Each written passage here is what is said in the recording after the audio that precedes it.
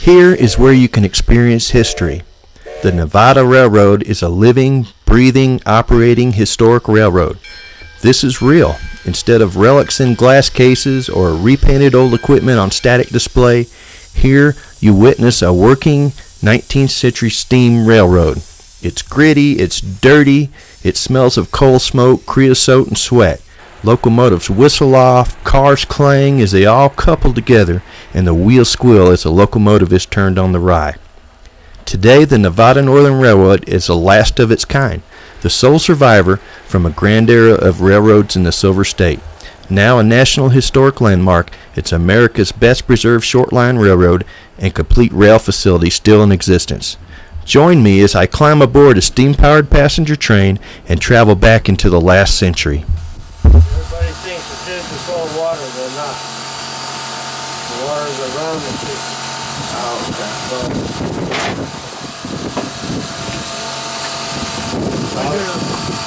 I got another 2 minute job here. What? I'm gonna check the couplers. I'll be right there. All your smoke and that goes down through the tube, which actually helps keep the oil out too. I'll just press on that pedal gently. You can hear it? Right there.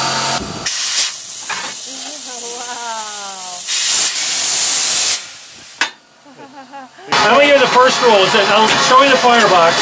See, it's pretty deep. Going uphill, I gotta hit all the way to the other side. Oh wow! So I'm gonna need you out of the way most of the time going uphill. Coming downhill, it's a different thing. We're all in a better mood. I'm not exhausted. Right. And we'll have more time to visit. But going up, there's a lot of cold.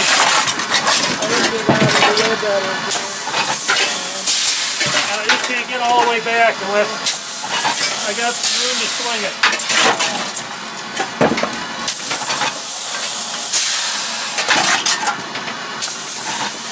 Okay, that's that for now.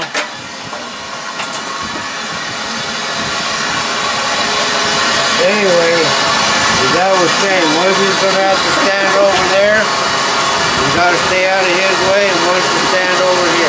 Okay. A lot of motion in here, so make sure you're hanging on. And do not hang your head out the window. Now you can ask any questions you want. I might say just a minute. Sure. Okay? The crown sheet. The what? The crown sheet. This one here? You right there? The line. Okay. Now if you read that, I don't know if you can read it. Order number 3442. Okay, but we should have 175 pounds of steam on there. Yes. Well, so this is, most of these are the same.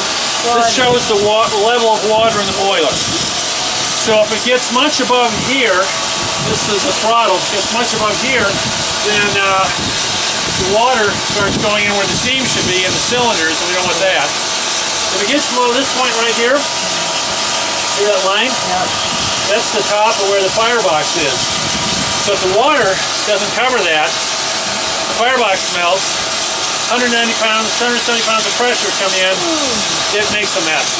The engine will be ruined and we might live to tell about it, but I got it. so that's why by federal regulation there's two of these. To make sure that one don't work, you got to back up, right? Oh, then I got this here to back up too. This will tell me what I got in it too. That's steam. And then this will emit steam into the injector. And there's a venturi valve that's forcing the water into the boiler. It uses the boiler's own pressure to push more water into the boiler through a venturi valve. Okay, I've got a few more coals to put on.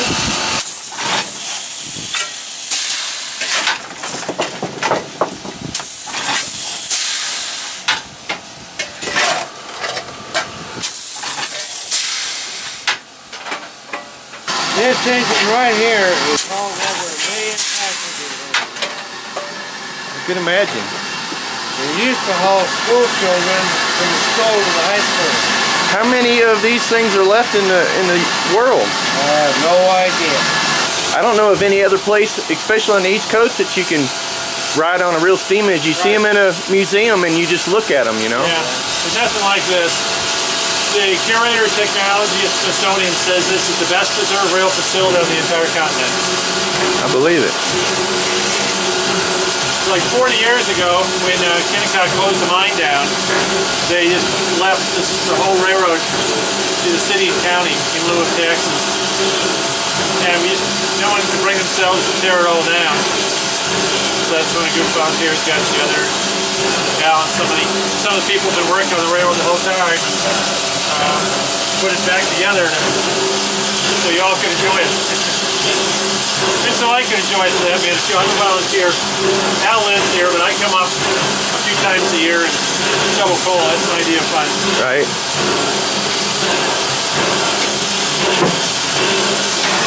Where do you fill her up in water? At the shop. We've always been on pressure water here. We had water towers up at Cherry Creek, but here we've always been on pressure water. Did you see the water column? Like I mean, that's still hooked to city water. With the boot on the end? And yeah, we fill up there occasionally. Okay. But then in the shop, we also have pressure water. Where's the tank? Oh, for the water. No, it's the rest of the tender that doesn't hold coal. Oh, okay. Oh, okay. So you got spare water to add in, huh? Well, that's where all the water comes from. Oh, okay. So when I operate this, it's forcing water from the tender. It applies the pressure and gets it into the boiler. And that one is adding water This to is it right here. So this is the primer, and this. Now you want to get yours? Sector 48 in. Can you get yours? This is. You're clear for 50 cars north. Okay, let's see if it's starting. Only 50 cars. It's starting. It's okay. Got it. Thanks. 40 in northern dispatcher, over.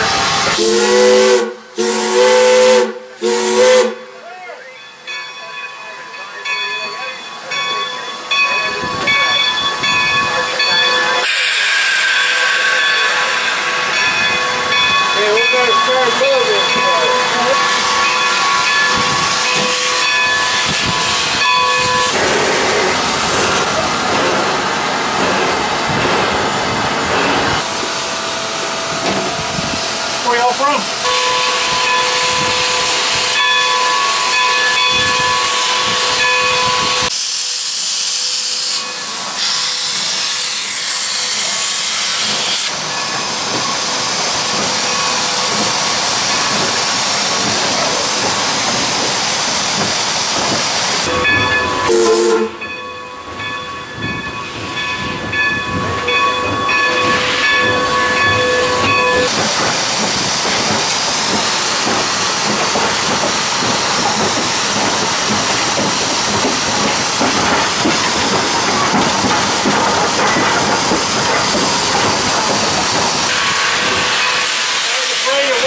Pick up again, but it finally picked up.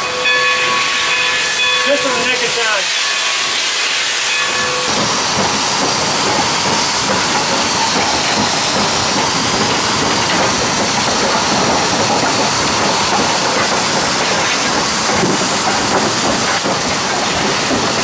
Switching rails. 3. 3.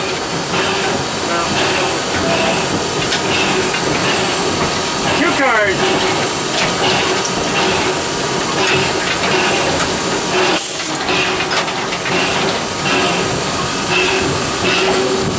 Engine tender.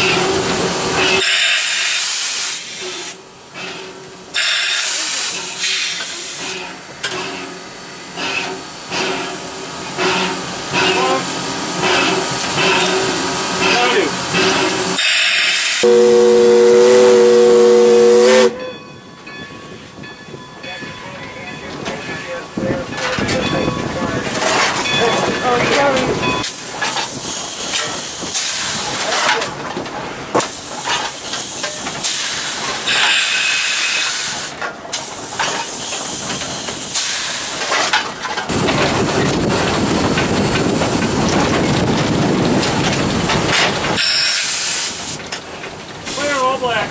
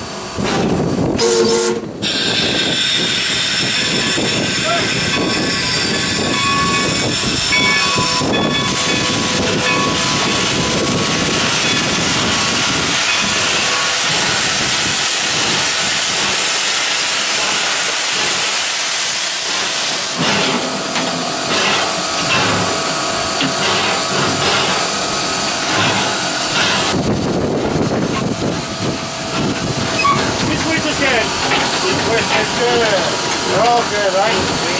Okay. We're set. Sure.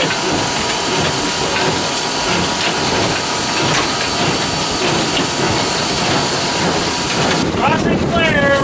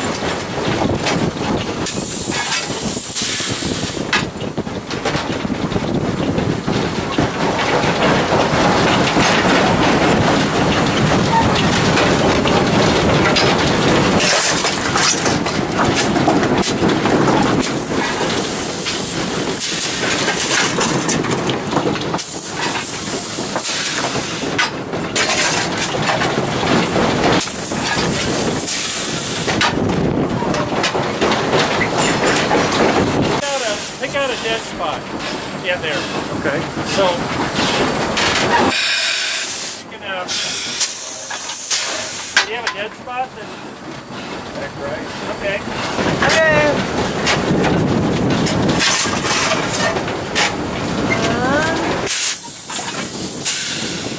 Make it.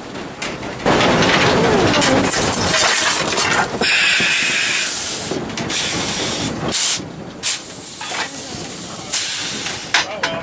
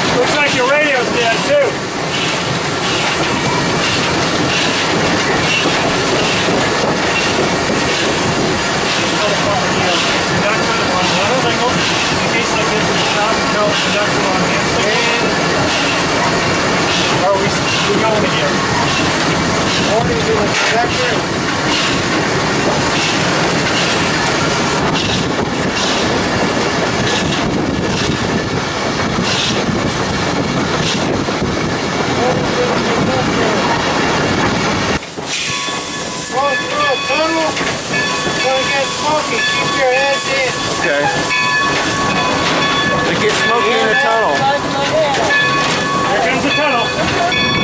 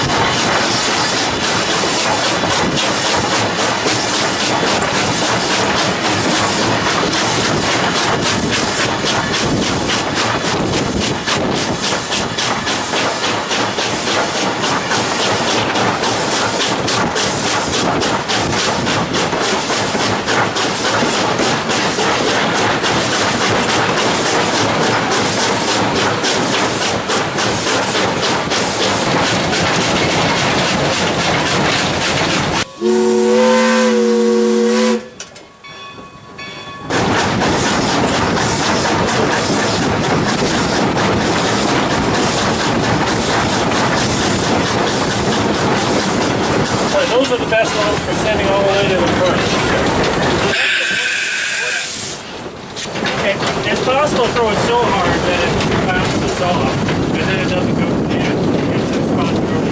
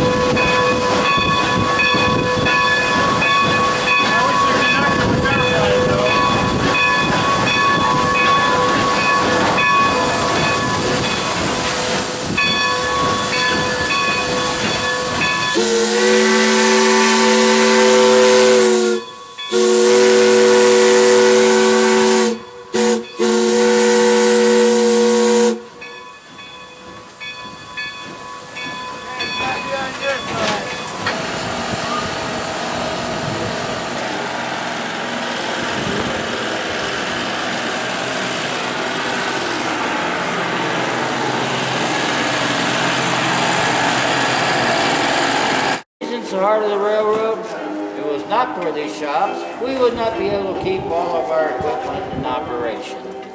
Because this is old equipment and it does need service, just like new equipment needs service. And we have to, for one thing, that steam locomotive you see there, the 93, was built in 1909. Now, today, can you open up a catalog and find a part if you need a part? Oh, yeah, no sure. way. You're going to have to make up your mind to get on this machinery and make the part. And so you see on here we got all kinds of pieces of metal underneath and above. We have to make a part. You can actually make a part. And you can see a piece of brass like this may cost a fortune to purchase, but we can make a piece like this if we have to make it, rather than trying to find it somewhere. This is a special made taper part. And underneath is all kinds of pieces of steel that we can make various parts if needed. After my ride, I went into the shop and watched as century-old techniques are taught and showed us by one of the original engineers who used to run on the Northern Nevada Railroad. This 56-acre historic complex includes over 70 buildings and structures, and the oldest was built in 1906. The museum collection consists of 4 original steam locomotives, 6 original diesel locomotives, and over 60 pieces of original rolling stock. The oldest dates to 1872, when President Ulysses S. Grant was in the White House. I hope you enjoyed coming back in time with me, and it was a ride of a lifetime, and this experience I will never forget.